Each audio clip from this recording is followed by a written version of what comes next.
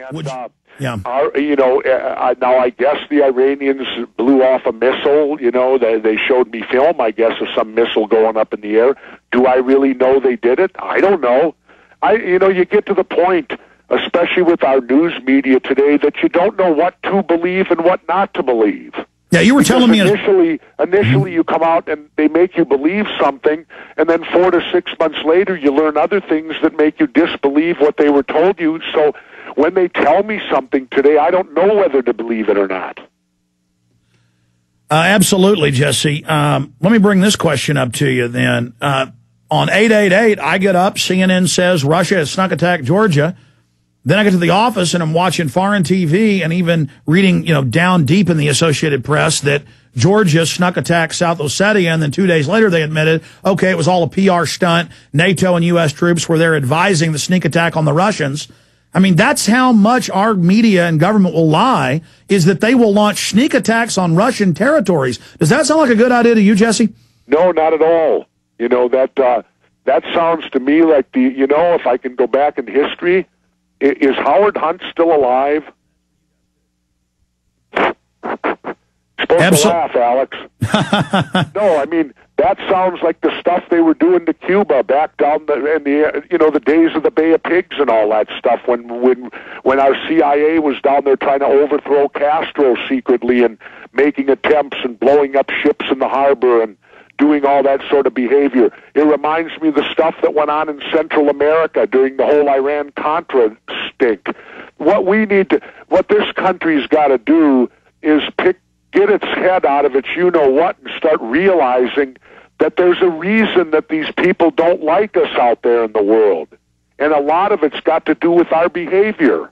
I agree. And this corrupt offshore elites that are using the United States as their tool or their front man, their strong man, their engine to carry this out. Can you talk about what we discussed this morning in that conversation about how you're discovering more and more stuff? You're writing a book about conspiracies, the point about Lincoln, or do you want to just not get into that? Oh, no, that's fine. The story I can tell you is this.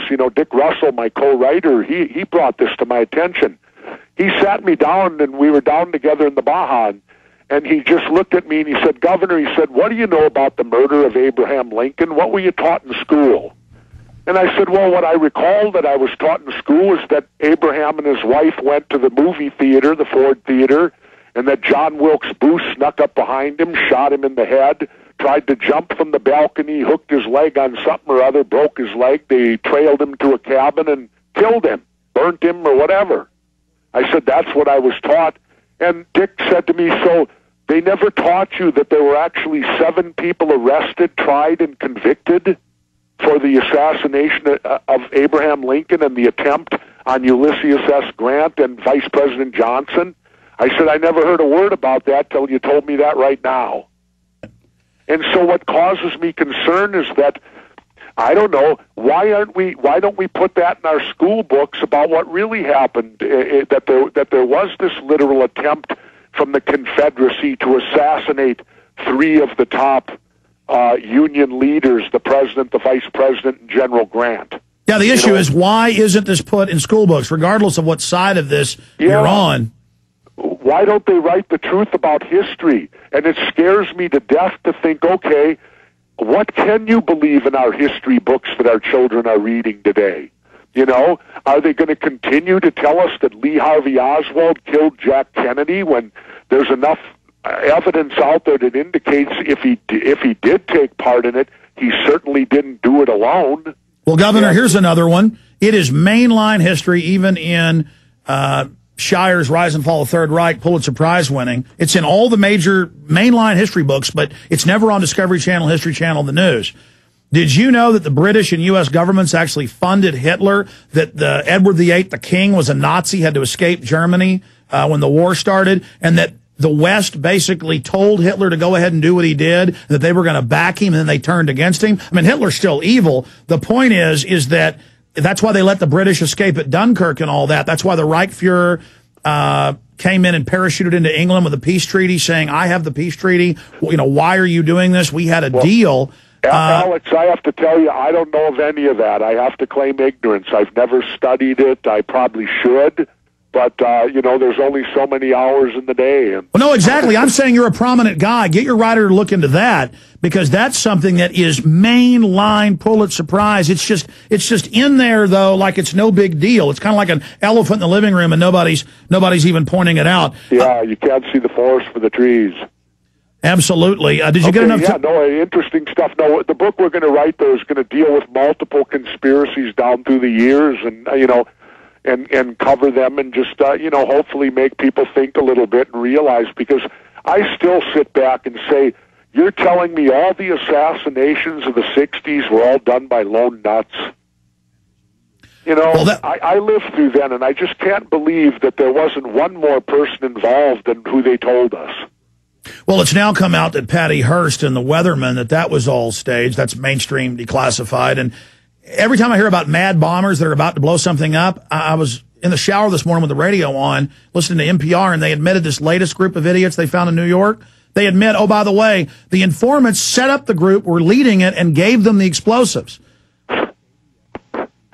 Well, again, Alex, you know more than I do on that stuff. I can't comment on it because I have no idea. Well, you're a very smart guy, and you've got a lot of courage, Jesse, and you've certainly been learning a lot of stuff I didn't know about, and you've taught me quite a bit about things that have happened. You got to remember, Alex, you're here all the time now. I take a leave of absence for 6 months.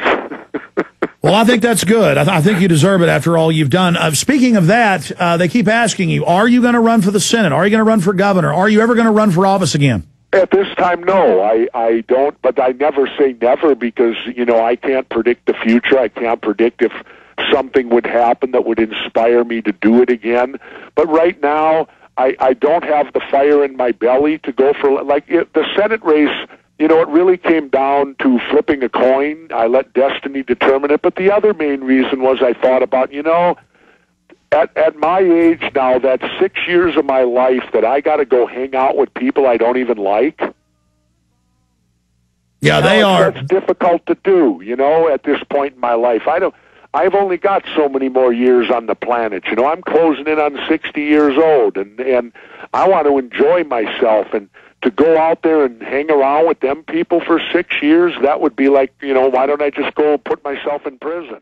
MySolarBackup.com. A lot of things can cut off your electrical power.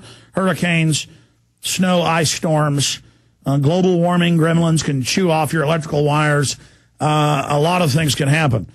And so instead of sending all your money to Al Gore and carbon taxes, I suggest you take your own power needs out of the control of that control freak and go to MySolarBackup.com.